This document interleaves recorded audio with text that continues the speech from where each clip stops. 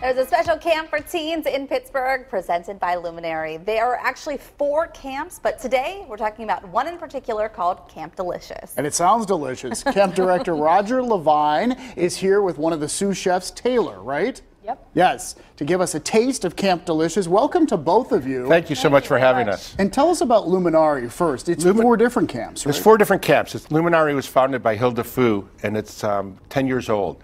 And the first 3 camps that I'll bring up, there's Speak and Tell, which kind of works on public appearance, on personal appearances.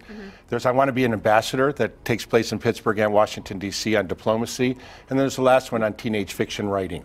But the one that we're focused on, the 4th one, is Camp Delicious, which is going to be held at the Ellis School in Shadyside, July 8th through the 12th of this year. And so these are day camps. You go. It's a day camp from 9 until 3. That's fantastic. Absolutely. And so what are we making today? Is this something that the kids would make? We are making this on day 1. The idea of Camp Delicious is to introduce the campers, who are primarily teenagers, to food and different food cuisines. Being of Jewish heritage, this was a recipe that my mother, Dottie Levine, would make every year. For us, it's called a kugel, Or a kugel. Kugel. I'm trying to learn how to say it in Pittsburghese. I'm trying to learn how to say it in Pittsburghese.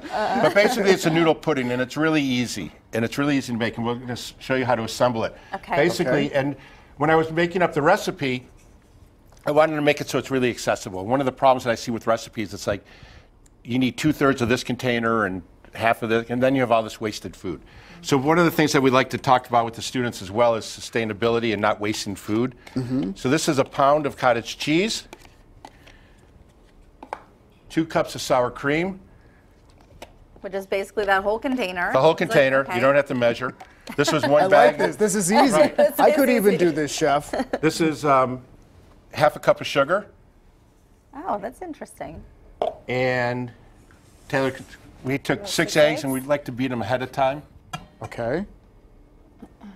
And then we have here this half a stick of melted butter. Butter makes everything better. Absolutely, absolutely. Now, traditionally, this dish is made with raisins. In our family, we like the sweetness, so we added pineapple, crushed pineapple instead. Oh, I how love fun. pineapple. Good, good. Because there are friends of mine who won't eat this because it's not the traditional way. I see. We're your new friends. All right, thank you. And then, Taylor, if you want to add the seasoning. Of course. Throw a little bit of clove. So some clove in there. Just a little sprinkle. Just a look. Yep. And then cinnamon. She likes cinnamon. I really like cinnamon. So. I do too. Good job, Taylor. So basically, you just mix this together. And this whole prep, the noodles, the wide egg noodles that we cook just for 4 minutes, just kind of because they're still going to cook when they're in the oven. So this is the mixture. It's a little bit darker because of all the cinnamon. Thanks, Taylor. But again, that's what's great about cooking, and that's what we want the students to learn as well. There's recipes to follow, but there's also to make it your own. Some creativity there. Absolutely, absolutely. Well, Chef, I know we have some great chefs in Pittsburgh. So do you ever have any of them come in? Do you ever have like a As a matter of fact, we're absolutely. We're really excited this year. On Thursday, we're going to have what we're referring to as Dumpling Day. And we have Chris Fenimore from WQED coming in, making dumplings. We have Jamilka Borges, who was recently yesterday was nominated for by the James Beard Society for nominated for Best Chef in the Mid-Atlantic region. We've had her on the show before. She's an amazing person. I love her to death. And she's from Puerto Rico, so she's going to be making empanadas. This is all in one day. So, and then Michael Chen from Everyday Noodles is going to be, I don't know if he's going to be doing it or bringing one of his chefs. He brings the chefs in from Taiwan to show us how to make Asian dumplings as well. So there's going to be some good eating. Absolutely, absolutely, absolutely. And the kids don't have to be aspiring chefs. They just have to have an interest in food, which we all have an interest in food. Well, and one thing that we learned, in Camp Delicious, is based on, and I think this is one of the reasons that they wanted me to be involved with it, which I was very flattered that they asked me, was that every culture embraces food. Food is nurturing. Food brings family together, brings community together. And that's what we want the campers to learn. And we want them to learn about sustainability.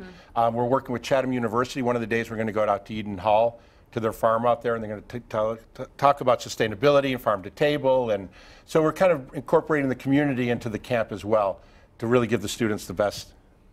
So this has to bake for a little This while. has to bake. We and you have a finished product, I've always wanted to do this because I've always seen it on TV shows my whole life. And here we have the finished product. You've been slaving away here in the kitchen. You're ready to pull it out of the oven.